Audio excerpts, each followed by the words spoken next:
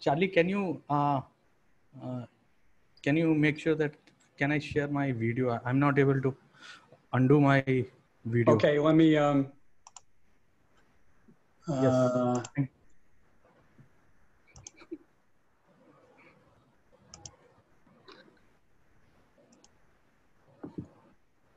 Your video is sharing, Tejendra? Yeah. Yeah, I think you're good? Yep. Okay. Well, good day, everyone. I'm sorry for the scramble. Yeah, I had serious power outages in my town this morning. But good day. This is welcome to the International Association for the Study of the Commons third annual World Commons Week event. My name is Charlie Schweik. I'm a professor at the University of Massachusetts Amherst in the USA. I'm a member of the International Association for the Study of the Commons Executive Council, and I'm the organizer of the World Commons Week event. As you may know, World Commons Week is a global annual event celebrating and promoting both commons research and practice. And it's got two primary components. One is a coordinated local events around the world and a set of regional and continental keynote webinars. This webinar is a special one. This is the third World Commons Week year. It's the first time we've done this. And in this webinar that's 2 hours long, we're celebrating the ISC Early Career Network.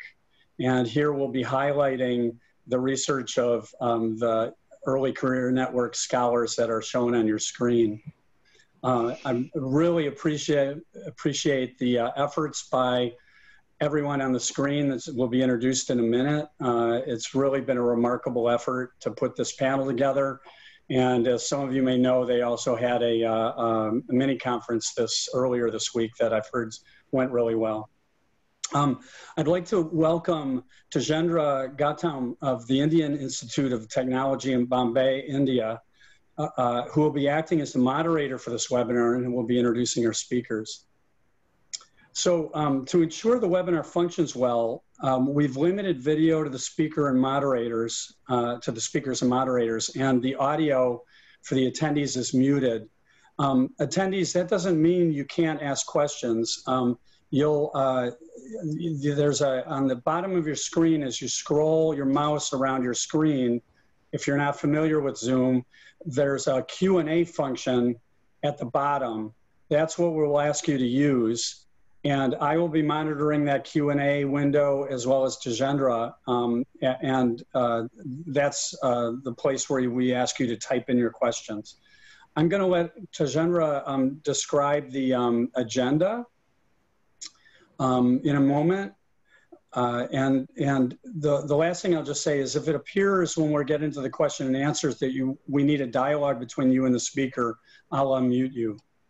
So let me introduce Tejendra, who's going to be the moderator. Tejendra is a PhD candidate for the Center of Policy Studies at the Indian Institute of Technology, Bombay, India. Before joining the PhD program, he worked with a couple civil society organizations.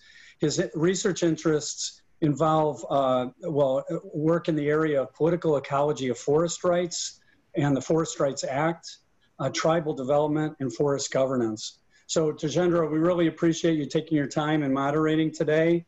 Let me turn it over to you to introduce the panelists and describe the agenda. Yeah, thank you, Charlie. Good afternoon all, maybe good evening, depend on the time zone. This is the first talk that a member of ISC Early Career Network is coming together for a joint venture. And I would like to introduce by introducing Maria Gerullis. She is a PhD candidate from University of Bonn, Germany. And Beril, also a PhD candidate from University Berlin, Germany. And Dan is joining from Arizona State University. He is a PhD candidate at Center for Behavior. And Hita Unnikrishnan, Newton International Fellow from Urban Institute at University of Sheffield, UK, is joining us for this talk. So I will now transfer the my discussion to panelists. They can now initiate. Okay, well, then I will take from here. Thank you for the introductions, Tejendra. Thank you, Charlie, for getting us heartbeat really pumped. I think we were worried for you for whole 30 minutes, but I'm so sorry. I'm so sorry. It's fine. I think we were lacking some adrenaline, so now we are really pumped. But most importantly, thank you for inviting us actually to do the first ever early career keynote of the World Commons Week and trusting us with a collective keynote as ours. Before we start, I want to situate our talks for our audience because this is quite unusual. In our collective keynote, consisting of 5 interrelated yet individual talks, we want to take you through some of the social ecological challenges that we observe or anticipate in our current research endeavors. In face of the interrelated ecological, economic, and health crises, I think it is safe to say that we are not necessarily experiencing a shortage of challenges. And many communities of the global majority literally happen to find themselves in these crises due to successful cost-shifting strategies of producers elsewhere. Some of these problems are historico-geographically situated. Some are driven by biophysical changes in the ecological systems that are, however, also not decoupled from our activities, from the way we produce and consume. Some may even emerge in the name of sustainability, as sustainability embodies many battle lines, multiple interests, and meanings. I mean, we mine deserts for electromobility that is allegedly clean and on the way helps us to tick a couple of sustainable development goals. But I mind you, this is not a dystopian talk because we are also not in shortage of innovative alternative ways to build and lead meaningful sustainable lives. We are observing an abundance of responses from the affected communities to these challenges. And the culminating responses look different and they take their strength from a variety of institutional and commons approaches situated in divergent life struggles. As such, we can be inspired by chances for an alternatives of equitable sustainability transformations driven by the powerhouse of communities. This is also a chance for our community of researchers and practitioners to use this momentum and stress the importance of commons within the emerging discourses of future beyond mainstream growth paradigms. However, this also means being cognizant of the plurality of conceptions of commons and commoning by and for different actors. This implies being aware of productive divergencies that will help us base our commoning on solid grounds and allowing space for these divergencies instead of colonizing or silencing them. Today's keynote consists of 2 parts. Hita will open the first round and take us straight to Bengaluru, India. From an historical perspective, she will elucidate how intra-community heterogeneities have driven social ecological transformations over the years in urban commons. Up next, Dane, using the institutional analysis and development framework, will focus on how a polycentric approach and focus on lake health have led to persistent lake systems in Wisconsin, USA. I will take you back east to Central Asia, where I will talk about challenges brought upon by gold mining to local social ecological systems in Kyrgyzstan and role of institutions in delivering a coordinated response to these challenges. We will have 15 minutes of questions and answers, immediate questions. And following that, Maria and Flavia will take us to the European context. Maria will start and introduce us to the problems brought about by the intensified agriculture over the last 100 years, and how a context-dependent SES perspective to seed breeding may resolve some of these problems. Last but not least, Flavia will acquaint us, at least some of us, with geographical indications as possible tools for sustainable development. And then she will talk about what the new EU environmental sustainability measures might actually mean for the sustainability and resilience of geographical indications. Hita will wrap up our talk with closing remarks. I wish you all an interesting journey through time and space. Hita, the floor is yours. Thanks, Beril. Good afternoon, evening, morning to everyone from whichever time zone that you're logging in from. Today, I'll talk a bit about my work on historical commons and their relevance towards crafting tools for sustainable urban futures.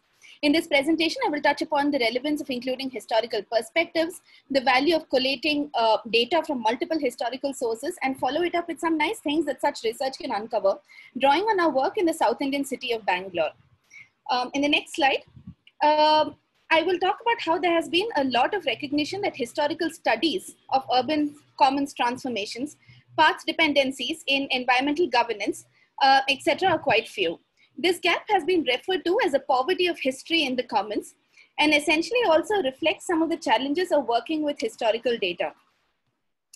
For example, historical data can be textual. It can take the form of archival data. It can take the form of maps. It can take the form of audio and video files. It can be oral recollections from people that may not often be clear on dates or events. It can use a multiplicity of calendar systems, and the same place can bear multiple variations on the name, and jurisdictional boundaries can keep changing. Further, in more practical terms, access and availability of historical data can be very limited. For example, you might get a lot of information about big cities, but not so much on smaller cities. Now, these challenges notwithstanding, working with historical data can be fun, exciting, and very rewarding. Now, on your screen, you see the place that I am working from, which is the metropolitan city of Bangalore. It is the capital of the state of Karnataka, which is a shaded part in the map that you see in front of you. This dot represents, the dot that you see there that on that shaded portion represents a position of Bangalore within the state. Most of you will be familiar with the city, even if indirectly. You see, whenever you have a problem with your mobile phone network or your internet, or you buy things from Target or Victoria's Secret or whichever retail agency that you want to, the chances are that the work occurring in the background to either sort out of your problem or enable half of those fabulous deals you may be getting is at least partly situated out of Bangalore, which is the information technology capital of the country. For others, the city is ubiquitous with traffic.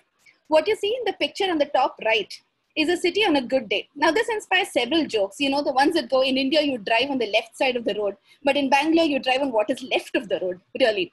The city also has numerous parks and gardens and has earned itself the title of the Garden City of India.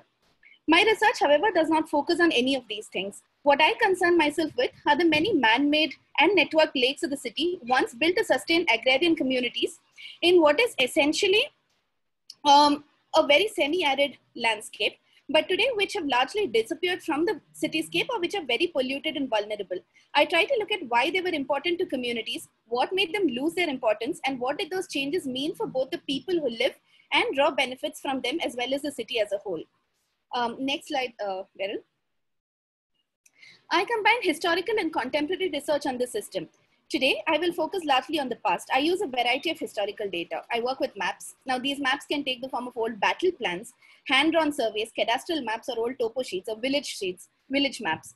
I work with officially archived records. These include government reports, correspondences of various kinds, petitions, magazines, speeches, and so on. I also work with oral histories. I interview people and obtain their recollections of the past concerning lakes and how people related to them. Now, this gives me a diversity of perspectives to work with. It also throws up some very unusual and interesting and unexpected finds that is essentially the focus of my talk today. But also, for example, the diversity of perspectives that it throws out is very interesting. For example, maps being drawn for specific purposes cannot tell me much about those features of a landscape that the original cartographer chose to omit, right? Government records represent just one viewpoint, that of regimes corresponding within those records. Oral histories provide a window into perceived changes, nostalgia, you know, the lived experiences of people in a place. Combining these things allows me to construct nuanced perspectives of change around the system that I'm studying. Next. So what do I get out of doing all of this? The first and most obvious is that I get stories of transformation of urban commons. For example, what you see on your screen is a series of maps that show how open wells, which are the dots, and the lakes, which are the blue patches, disappeared between 1885 and 2014 in what was colonial Bangalore, you know, the small part of the city for which we have data available. Now, there are numbers there for those of you who are interested. There were 1,960 wells in 1885 to about 49 wells in 2014. But what was more interesting for us is how these changing waterscapes were closely linked to the disappearance of those green patches, the light green patches that you see there on your screen. Agriculture, agricultural patches, and which was essentially the main dependency that was built around these water bodies. It is also reflective of rapid processes of urbanization driving those transformations, right? So that's that stage for us to ask, what were the processes behind each of these changes that we are seeing on the map? Was it changing ideas of what urban meant to communities or governance regimes? Was it conflict? Was it a combination of these and other things? And what did it really mean for farmers who lived off the system in the past? Next. Stories of the past also allow us to get answers to questions of who used the commons, who was excluded, who remains excluded. So what you see on your screens are pictures, some of which I've taken around several lakes. Long before we had written records on paper, people left stone carvings or inscriptions etched on stone to tell us their stories. In this particular landscape, like I mentioned, which was semi-arid and starved of water, water bodies became symbolic spaces in which to place such records, owing to the sacred nature that was imbibed to the resource. The two pictures on the top are examples of such records, what we call hero stones, that tell tales of local conflict, bravery, cattle raids, widow sacrifices, and many others. Another something that stories of the past tell is who used these commons and for what.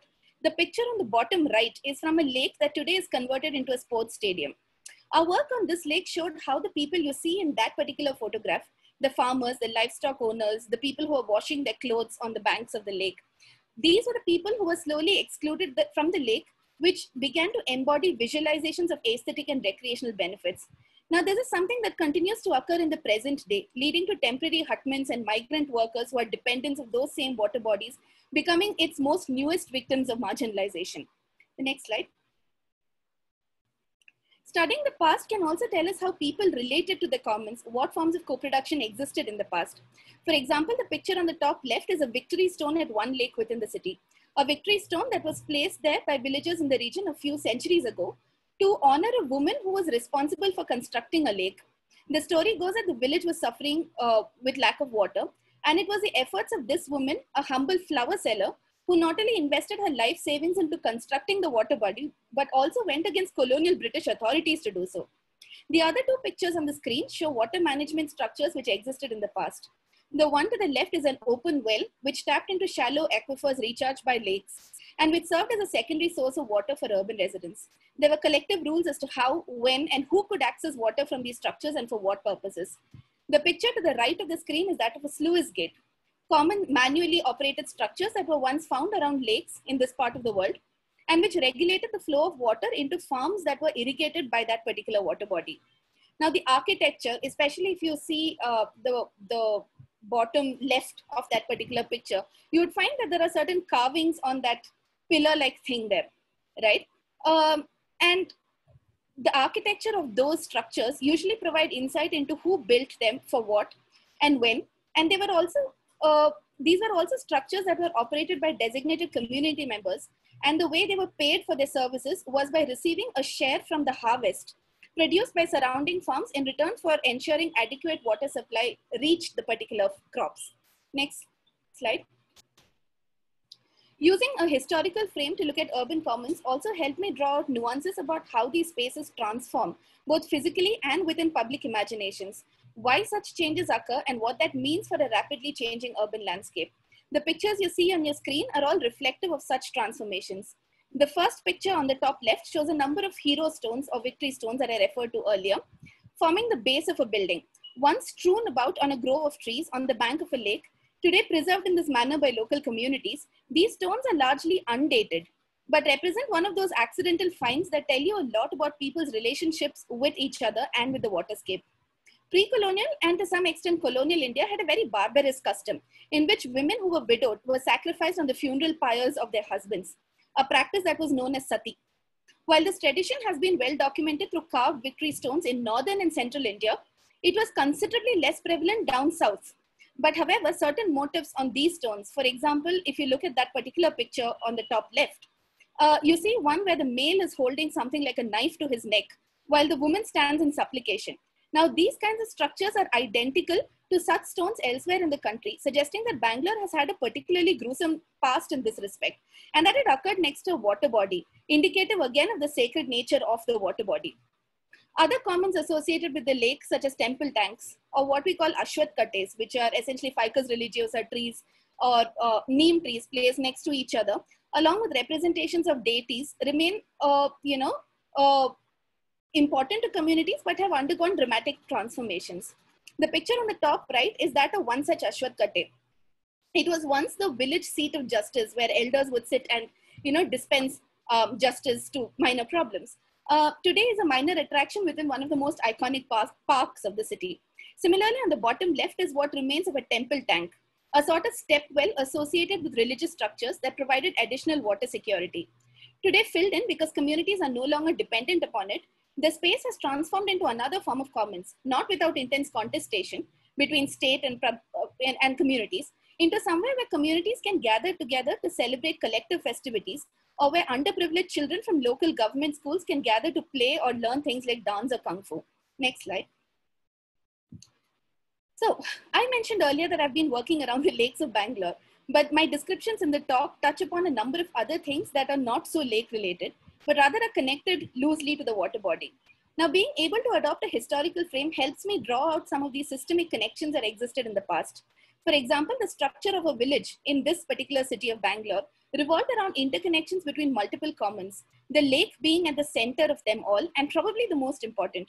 In addition, there were other commons. The structure in the top right is what remains of a collectively managed and appropriated cattle shed, often found next to a lake.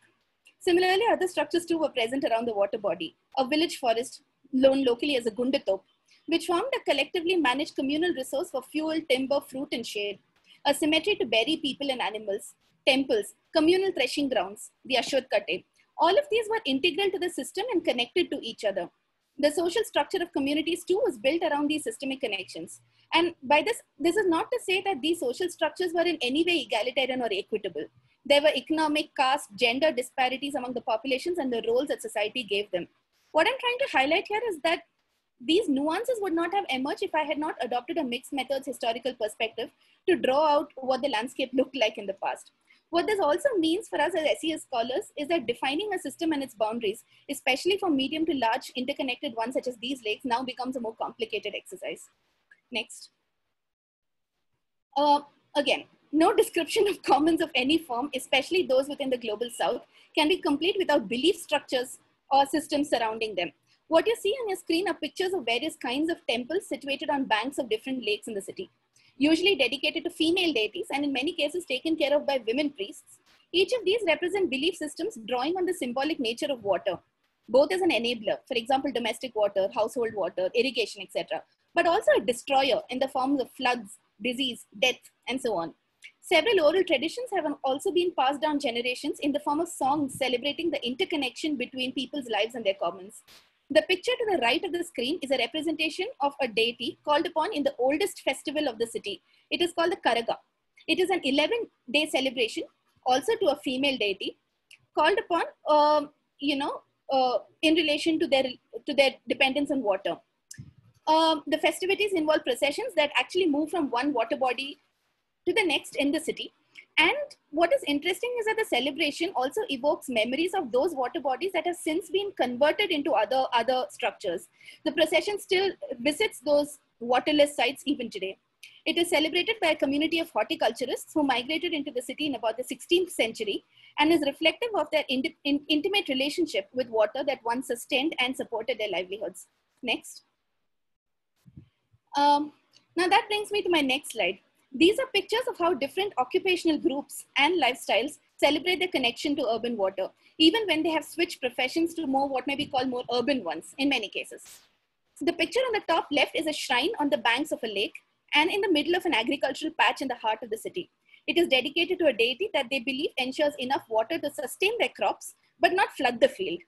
The picture in the middle of the top row and the one to the bottom left are both placed by livestock owners on the bund, or what you would potentially know as the embankment of the lake, worshipped so that they get abundant pasturage and water for the animals. The picture to the top right showing what looks like pyramidal structures made out of mud are those built by people who provide commercial laundry services. Only in this case, they wash each article of clothing by hand in the shallow waters of the lake. These structures were built as part of a celebration that seeks divine protection for unattended children and articles of clothing left in their care. The other three pictures all relate to how individual people too hold and have held these commons sacred and important to rituals of birth, death, puberty, marriage, childbirth, and so on. This is despite the fact that we are talking about a rapidly urbanizing metropolitan city, which is surrounding all of these communities. The loss of dependency on lakes owing to centralized long-distance water supply systems, and increasing vulnerabilities in the form of pollutions, encroachments, conversions of the water body itself. It is also these groups of people who have historically and in the present day found themselves excluded from decision-making around the spaces that were once integral to supporting their lives and livelihoods. Next. Getting a sense of these perspectives is very important.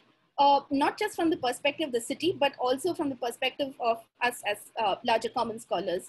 From the point of view of the city, these are important because the most that, urban residents get reminded of these connections with local water bodies occurs during monsoons, when large parts of the city flood over and there is loss of life or property, or when significant resources are spent in pumping away water from flooded properties.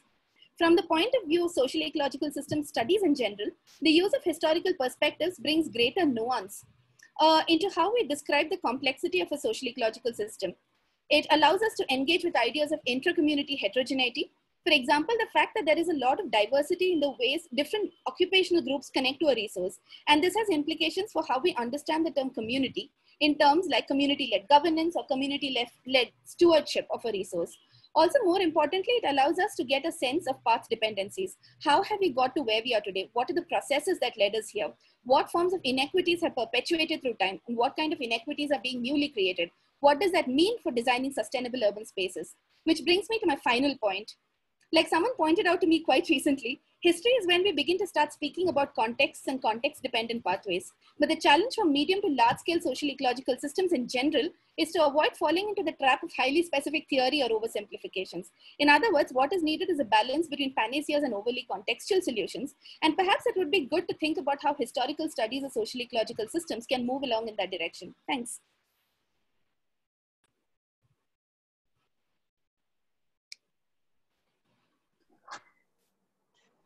Wow, thank you, Hita. That was great.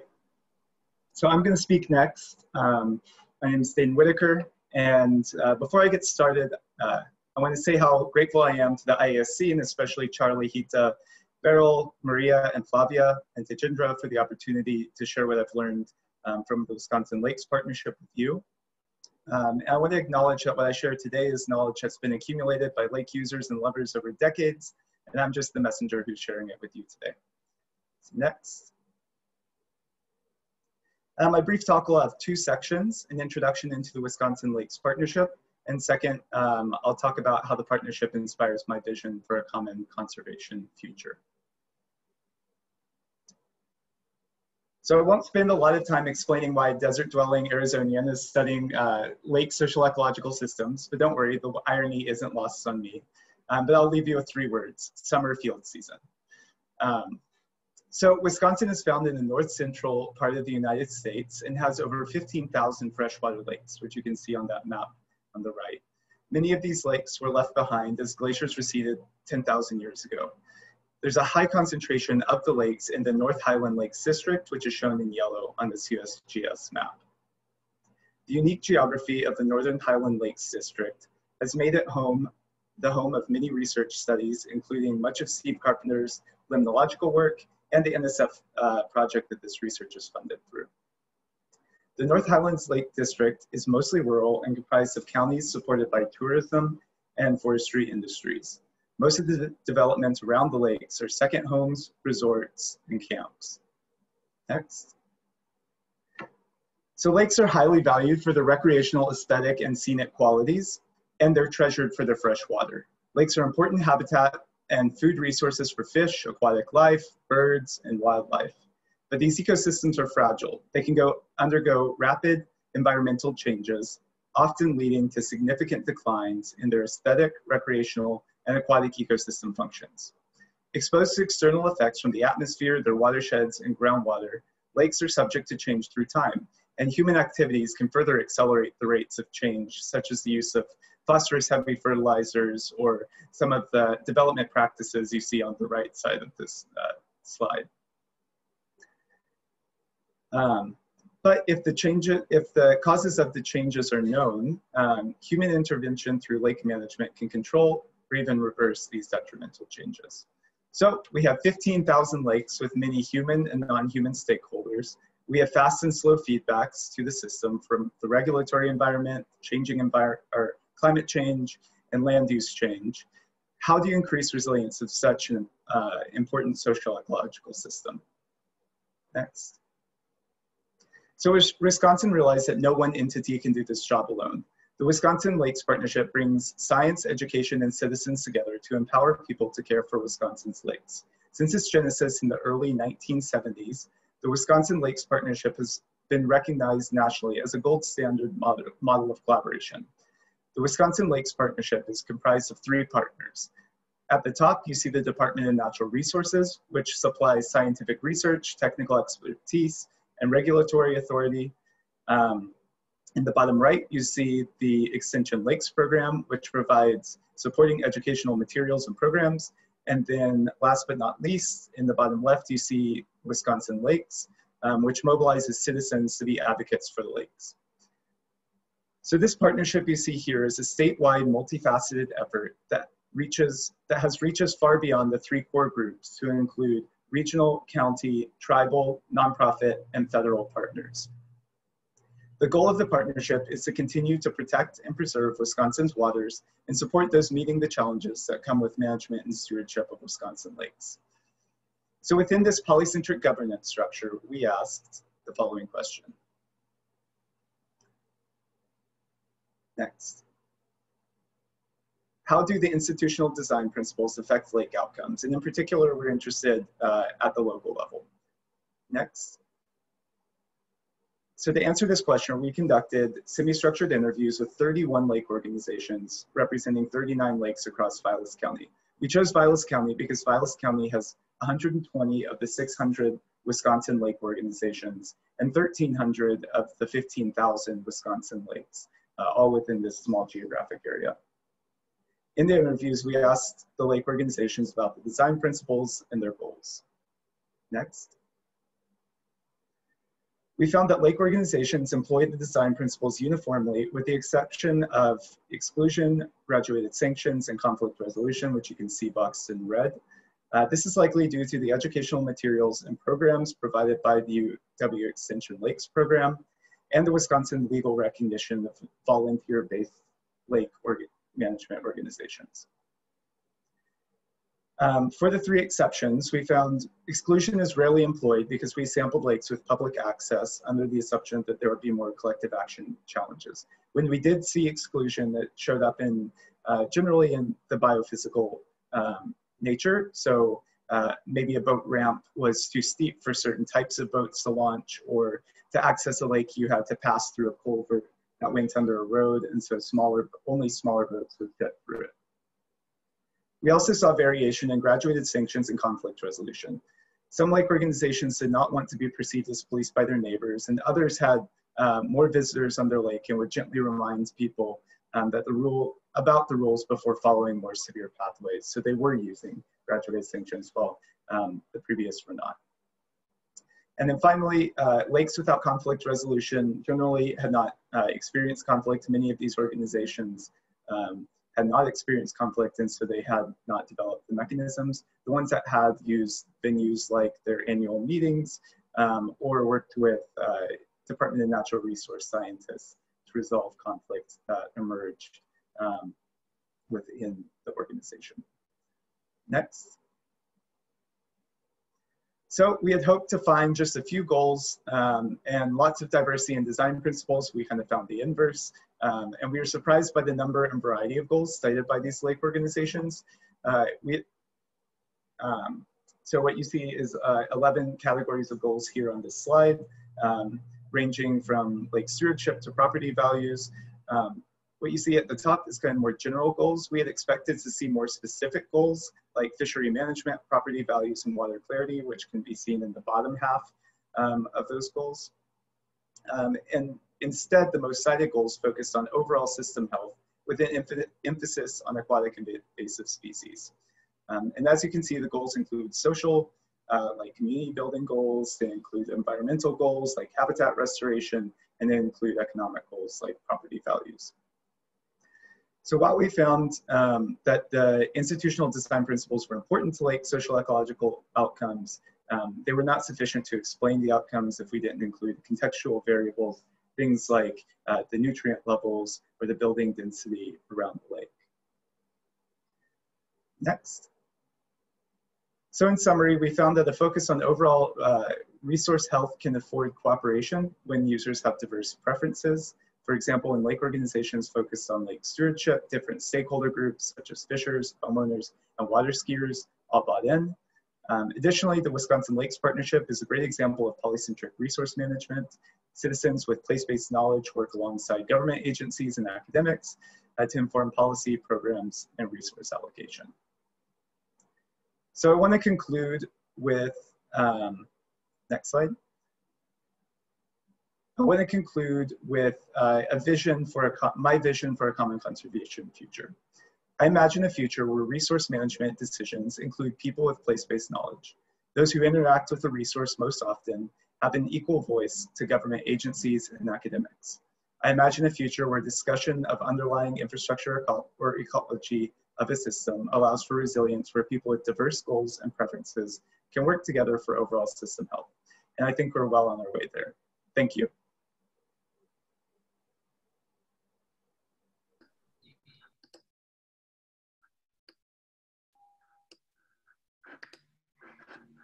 Hi everybody, I'm trying to show my video. I'm not able to do that.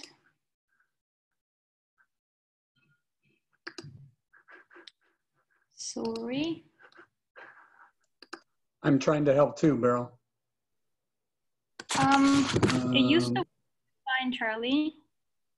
I don't know what happened. Tell you what, I'm going to withdraw co-host permission and then give it back to you, see if that resets it. Okay.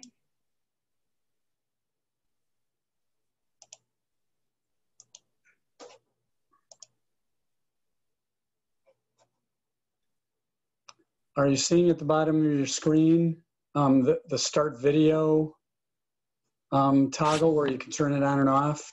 Have you tried that? Yeah, because you've got the PowerPoint, it's probably complicating your screen. Right, try to find the Zoom window and see if you can find your start video. Or if you want, stop sharing for a second. Thanks, okay. Audience members. We'll get this. There you go, Beril. Okay, now start sharing again. Okay. Perfect. Very good. I was just gonna. So you hear me and you see me, right? Sure do. That's right. Okay. Thank you. Before starting, I was just going to take the blame for possible mismatches between the slides and the contents, and then I think messed up my own video. So, well, let's move on to mining and the topic I want to talk about.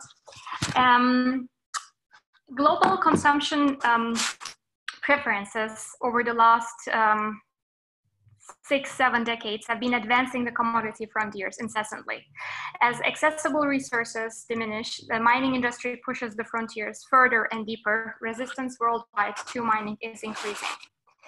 Today, in my talk, I want to take you to Kyrgyzstan, one such resource frontier where gold mining particularly, has been main driver of industrial growth, however, also injustices and grievances. Affected communities resist this extractive expansion. Challenged by this, market and state actors counteract to delegitimize the protest movements. Both community protests and reactions to them are by now part and parcel of the contemporary neoliberal resource governance. I want to share you my observations of the last years on what drives this resistance in Kyrgyzstan. And I do have to add that giving this talk today feels a little surreal because since Sunday, when we had in Kyrgyzstan the parliamentary elections, there have been massive revolts in the country, including attacks to significant mines. So these are indeed times for Kyrgyzstan. Kyrgyzstan is a mineral resource dependent country in Central Asia that has been, through gold mining, come to constitute a commodity frontier over the last 25, 30 years. However, licensing sizable deposits in Kyrgyzstan has not been only a resource, a source for finances, but also public discontent with the way state manages the sector. In 2015, I commenced my research exploring different sentiments towards gold mining, and by then resistance to mining has long become a constituent of country's mining politics. I started my research in Bishkek. After all, Bishkek is the center of mining governance and companies' first stop for acquiring a license. This is also hence where the commodity chain starts within the national borders. And through licensing transactions, then companies might be able to pursue their gold mining projects. In some cases, such as Arlovka, it may lead to gold mining, bringing back hopes for a good life. In other cases, such as Maidan, a meaningful life in harmony with local social natures precludes the expansion of mining into their lives. After roughly 60 years of being part of the Soviet Union, in 91, Kyrgyzstan becomes an independent republic. And this also marks the beginning of the gold rush for the country. You might remember that late 80s, 90s, post-Washington consensus started to reign the day, where countries like Kyrgyzstan were told to get the institutions right to be able to catch up. This meant rapid liberalization, deregulation, and privatization. And Kyrgyzstan obediently followed these prescriptions for reforming the economic and political order. Opening up the country invited international investors who were interested in gold mining projects. And only after a year of independence, Kyrgyzstan became a player in the commodity markets through licensing its largest gold deposit, Kumtor, mind you, permafrost mining at 4,000 meters above sea level. Gold mining has since then become the mainstay of the economy, contributing around 10% to the GDP and 40% to foreign trade. By now, there are 9 operational gold mines, and gold accounts for 90% of the mining industry. Mining, development of extractive industries in Kyrgyzstan continue to be a national priority in the name of the greater common good. Local resistance against gold mining, on the other hand, has been on the rise since 2010 as a reaction to this expansion. Today, I want to take you to 2 specific locations. One is Arlovka on the right upper hand side in the northern part of the country that hosts the third largest gold deposit in the country, and Maidan in the south of the country, home to one of the most protracted conflicts in the country that has been now going on for 7 years. These conflicts in Kyrgyzstan are driven by structural factors that are rooted in weak governance and lack of institutional trust. With risks and costs distributed to local scale, extractive expansion is encroaching on the local ecosystems, livelihoods, and cultural commons that altogether perpetuate the grievances. As such, different positions on mining coexist. We observe different regularities of behavior, institutions that unfold as shades of conflict at different scales rather than clear-cut conflicts or cooperative positions. Affected communities are experimenting and crafting institutions in reaction to this expansion that failed to take into account their valuations in the first place. In case of Arlovka, resistance means accepting the gold mine, but rejecting the institutional incongruence between rules and form and use that produces and deepens socio-ecological injustices. On the other hand, in Maidan, resistance means defending own life projects that they have meticulously rebuilt following the independence that are, however, not aligned with the neoliberal project. As a result, new concessions coexist with licensed ones, but are not developed due to lack of social license to operate. Social license to operate is just one example of the institutions that has come to life, driven by bottom-up collective action in a response to institutional design that initially excluded the participation of those who are affected the most. Let us now zoom into each of these geographies. Located in northern Kyrgyzstan, Arlovka used to be a place of prominence, prosperity, and pride. It was a model mining town built for and by mining industrial complex and flourished on this basis during the Soviet Union. The residents reminisce about those days as an era of development that was unique for Kyrgyzstan. With the dissolution and no enterprise to maintain, most people deserted Arlovka. The first 10 years hit the people hard, psychologically as well as economically. The residents who stayed in Arlovka described these years following the regime change as a phase of depression in which all went, yet new did not come. In 2000s, however, the prospects for a new mine became real, and eventually, in 2012, the Altenken gold mine started its operations. And Arlovka has been since then praised as a repackaged neoliberal model mining by the state and corporate actors. It is a good cooperative community that does not go against the extant mode of governance. Is that so? The extractive realities on the ground are, however, one of entanglements and are far from discourses that try to showcase Arlovka as a good community while trying to demoralize other resisting communities that go against mining. Despite being recalled to life through hopes of improvement, fairly soon euphoria left its place to disappointment in Arlovka. And it costed a series of protests and ensuing bargaining process that the community granted social license to operate. They signed a partnership agreement that ensured investment in social infrastructure, a hiring quota favoring local dwellers, as well as environmental monitoring in line with legal framework. This was in 2013, and since then, mining company has been able to operate without major disruptions. However, activists on the ground have since then not stopped resorting to different forms of resistance for their rights to information and to participate in decisions concerning their lives. With signing the agreement, the company received the social license. In the aftermath, however, the implementation of this agreement, as well as the concerns of affected people, lost their importance. People to date resort to resistance that is guided by perception of environmental and social injustices in an effort to attenuate the incongruence that is between the written and enforced rules, and incongruence between neoliberal promises of progress and illiberal reality of coercion and disenchantment. Moving southwards, we have Maidan. It is a rural community in the agricultural heart of the country. Prior to independence, during Soviet reign, most people in Maidan worked in collective or state farms. During the transition, life was similarly difficult in Maidan as in Arlovka. However, with land reform towards the end of 90s, most people were able to start with something, and so they started working their land and dealing with animal husbandry, engaging in cross-border commerce. While what was left of Arlovka fell into depression, in Maidan over time, people have got good at horticulture and animal husbandry. As such, they have seen that they can make a living with their land and livestock, and so they started standing back on their feet.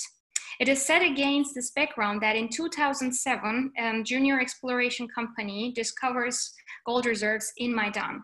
After years of geological works, in 2013, the company brought in the first excavator for starting the construction phase.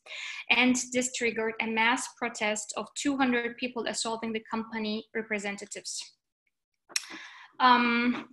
In the aftermath, Maidan would hit the headlines as the erratic, irrational community that stopped the mining works and that hinders country from its development. During my research there, I found a bit more than this overly reductionist angle.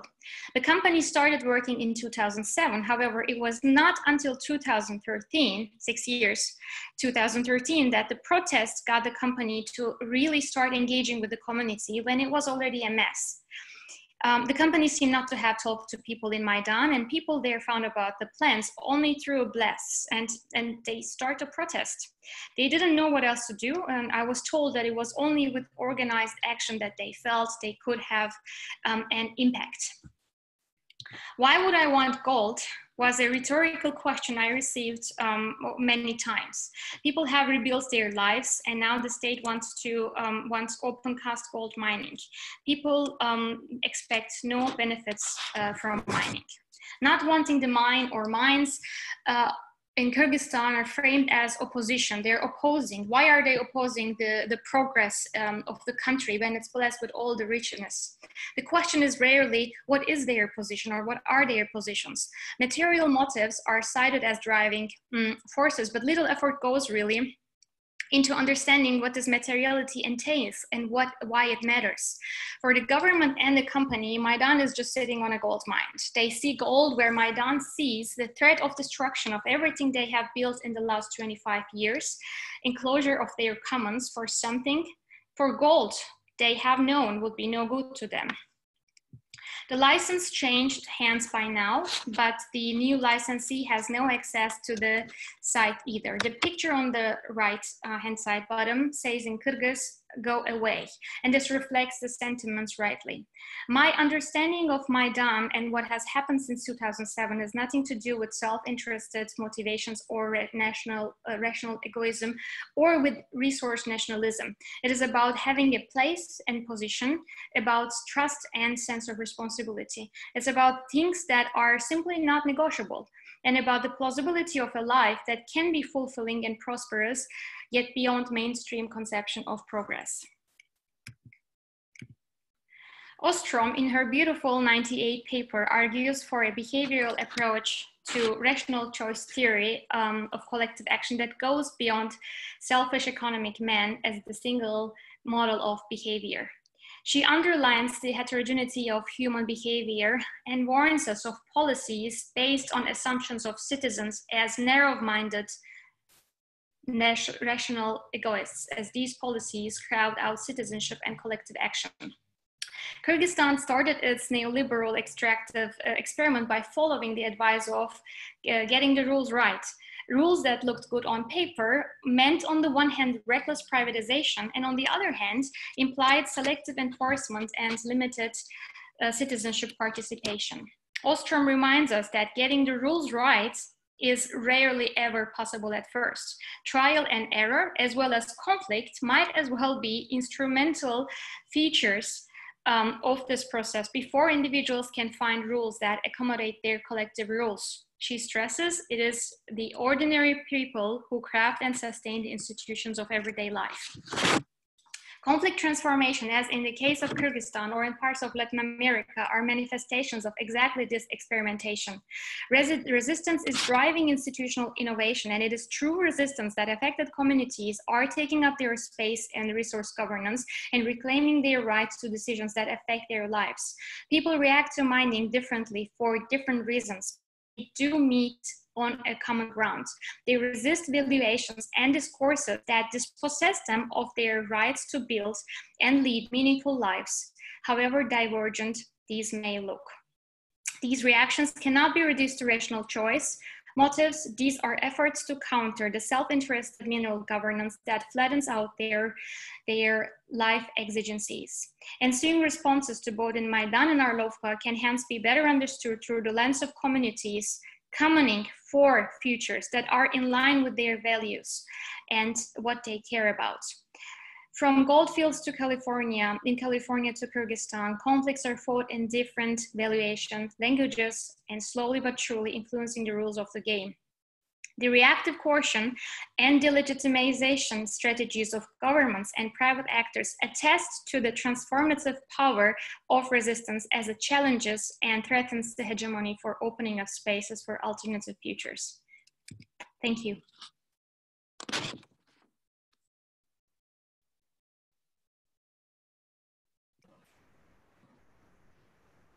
Thank you, Beril, for an interesting talk. Now the floor is open for questions. I would request from the attendees, if they have any question, please type in the chat box or in the questions answer section.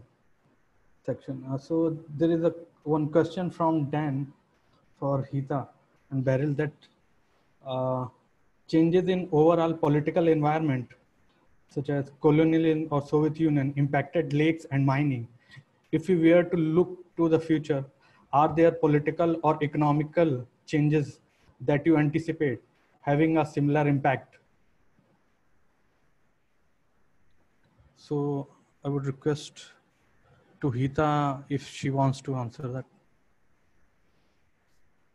Sure. Well, a lot of what I have looked at in the past also bears a lot of continuities in the present day. For example, in the 1990s, which is far more recent than my usual engagement with stories of the past. India started experimenting with this whole idea of neoliberalism. It started, sort of trying to get public-private partnerships to engage with stakeholders, not in terms of building new infrastructure, but at least in terms of maintaining infrastructure such as lakes and stuff.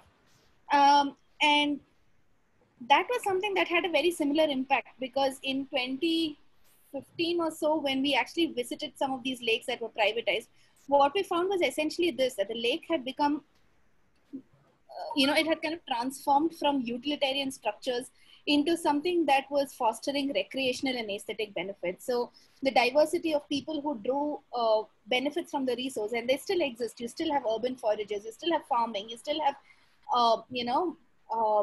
livestock grazing that occurs around a lake in the city of Bangalore, which is kind of incongruous with its urban image, but it still goes on. And all of these people being excluded by a lake that sets itself up behind a paywall. So only if you have the money, you can actually enter the lake. If you have a camera, then you pay more, that kind of a thing. And that applies to even, for example, things like a mobile phone camera.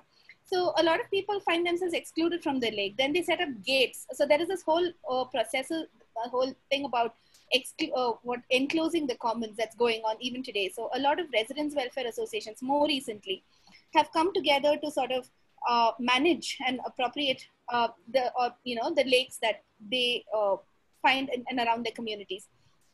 A lot of that is driven by upper middle class to middle class people, and often reflects only their ideals. So, let's build a walkway around the lake. Let's build a jogway.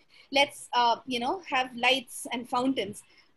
Forget about biodiversity. Forget about people who actually drive, draw on the resource for various livelihood purposes. And that's something that goes on. And that is also reflected in the way people tell you about these changes, right? So you go into a village and ask them about a particular lake that has undergone some of these changes. And they tell you, we don't want to go there anymore. They have erected big walls to keep us out, or fences to keep us out. They do not want people who are dressed like we are to enter the lake. So why should we even bother about what happens to it, right? Beril? So I would ask Beril to comment on the same question in terms of how mining industry has impacted a political environment overall, and how do you see a political or economic changes that you anticipated having a similar impact? How mining? Well, the causality runs from mining. I think I would say, well, the events that started since Sunday, I mentioned very briefly at the beginning of my talk. There was parliamentary elections in Kyrgyzstan, and they were the most diverse since independence, actually. But that led to a turmoil, and now the country is going through massive protests. That is, that the elections are not recognized, and there are different clashes in the capital across the country. And you may ask why I'm telling you all these things. These things are really part of the reaction of a country that was overnight dropped from transition from, there was not transition basically. One day you're part of your Soviet Kyrgyz Socialist Republic. Next day you are born as a neoliberal citizen, and you're supposed to understand, you're supposed to get the institutions right, you have supposed to get the price right. But we know that institutions, they are not born overnight as such. And so, but Kyrgyzstan really followed these prescriptions. And what happened is that it was not only way too quick, but the processes were from one extreme of state-driven policies over 60, 70 years to the other extreme of we let the market do what, the take care of the rest, but market is not created by itself. So on the one hand, there was a lot of state intrusion to create market, but on the other hand, the people were really, they did not have an orientation. What they were told constantly is that if you are good enough, you will make it. And so it really gave this incentives of utility maximizing citizens that they have to find their way around. And they were quite left alone with this. And so not really every person is against mining in Kyrgyzstan. However, having to deal with the companies, you know, one day you have rebuilt your life and next day you have an Australian junior on your doorstep that's excavating your pastures, and Kyrgyz people are nomads. So, you know, there's just more than a little bit unproductive hills for, you know, as the companies see. And so how to deal with that? And the reactions on Sunday elections are part of this, being left alone and having it enough really with push back and forth between state extremism or, you know, market hands.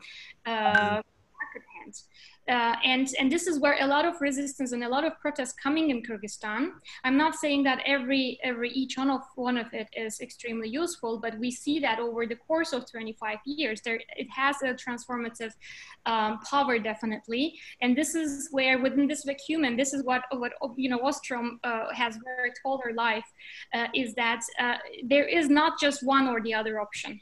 And so a lot of things are in the air. We don't know how the country will develop, but one thing is clear, that people are realizing that neoliberalism, the promises that it came, it's far from being liberal. They want liberal values, they want democracy, but they don't want to be shut up, and they don't want their struggles to be flattened out for the sake of expansion of extractive industries. From that, they get really minor contributions to their own well-being. So I was wondering, how do you see gold as a gold is a kind of a universal commodity where we see exchange. So how do you connect like the mining of gold in Kazakhstan having an impact on a global economy? In terms of how do you see, is there any connection do you find at a top elite class? Well, Kyrgyzstan has really significant deposits, gold deposits, but among the top 5 or top 10 worldwide gold producers, it's not placed there. Maybe, you know, starting from 2025, 24, I think something like that. So there is some significance, but the significance of gold comes from, I think, the relative context of what else is there in Kyrgyzstan that could drive the economy, basically. But when we look at, and it is an important part of the foreign trade, really, but when you look at where most of the gold really lands, the exports land really mostly in Switzerland or London, and we are talking about, you know, it is a matter of really commodity accumulation, speculation, and it's not something that, you know, we will talk about wheat in a bit, but it's, you know, it's not really wheat that you can do something with it. I mean, not even coal. Of course, coal has a different value, but for many people in Kyrgyzstan, you can just take coal out and you can warm up your house. And gold in Kyrgyzstan has come to mean, it really has really contradictory materialities, but one part of it is that there is not much you can do with gold. You know, you can divide a country with gold, you can support corrupt deals with gold, you can do politics with gold, you can do, you know, feed with gold, and but you cannot thrive on gold. This is the experience that Kyrgyzstan has made. Hita, do you want to say something? Nothing. I was just telling Beril you should come to India. We do everything with gold. Yeah, so there are some couple of questions from the attendees which I would like to ask. It's kind of common to all, or they have asking like, can you remind us like what kind of academic discipline grounded your work, and are you nearing the end of your study, or what are your research questions actually? I'm happy to go first since I'm probably newest in my studies. So I'm a first-year PhD student, so I would say I'm not even close to the end of my studies, which makes also the other questions quite easy to answer. So I'm in a disciplinary program. The School of Sustainability at Arizona State University is non-disciplinary, it's interdisciplinary. I guess it includes many disciplines.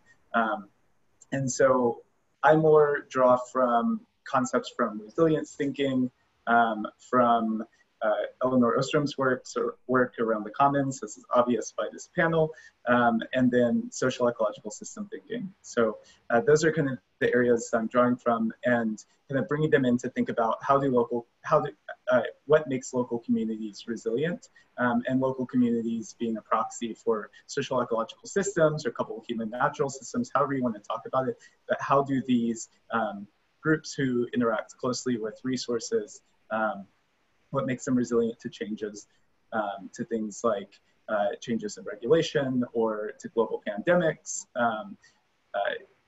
economic crashes, or introductions of novel species or climate change. So what's next in my research program? Refining and narrowing my research program will be the next step.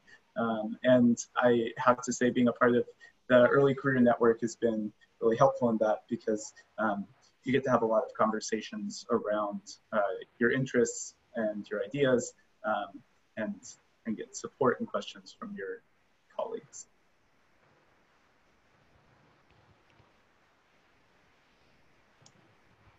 So, yeah, there is. Tejendra, let me suggest we take the last two questions quickly. Okay. And then move on to the next panelists, okay? Okay. So there is one question by the Bhagyasri that what is your point of view about conservation and management of natural resources among the indigenous people? I guess, I don't know if anybody wants to answer this. Hita, do you? I think Beril is more well placed to answer that particular question. Yeah, okay, Beril. Well, do you hear me? Yep. Yeah. Okay. I actually, I don't feel to be the right person to answer this question. Of course, the issues and life projects of indigenous peoples within the extractive expansion is a very important issue, but it is not my area of study, and it is an area where very precious scholars have been working on. So I don't think this is my place to say anything on this topic. There are no self-recognized indigenous peoples in Kyrgyzstan, or there are different ethnic groups, but we have to give credit to people who dedicate their work to this. So I will pass this question. So okay, and I can touch on it lightly.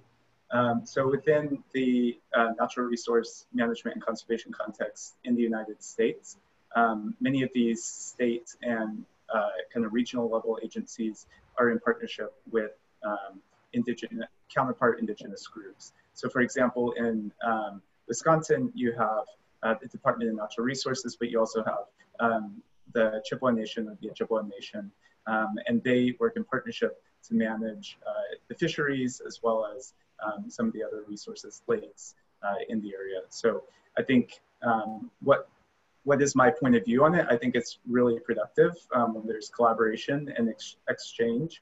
I mean, I'm going to take this broader than indigenous and just say that different knowledge systems and different ways of knowing are really important to the commons. And I think that the integration of local knowledge within the commons is one of its, not commons thinking is one of its strengths. This is my cat. And so I guess my perspective is,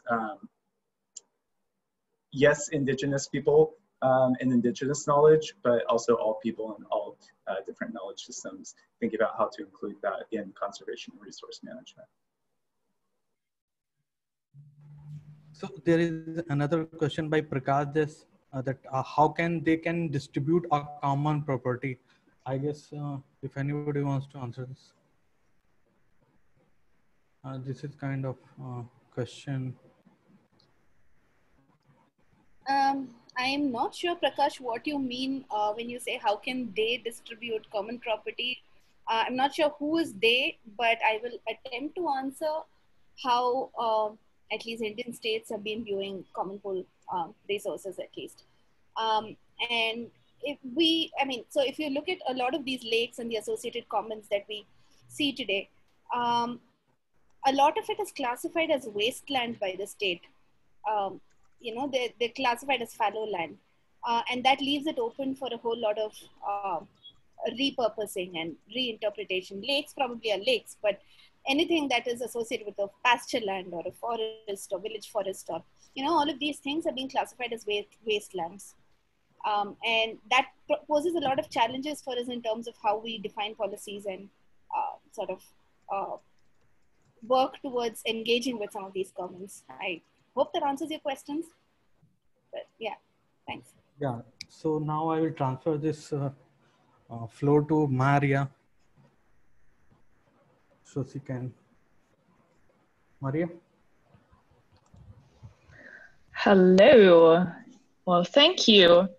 To include also a little bit of what has been asked about in general for the from our participants so far. So I'm an agricultural economist from the University of Bonn, as you can see, and I'm going to speak today about how commons and SES research pretty much opens up new perspective for governance in agricultural systems.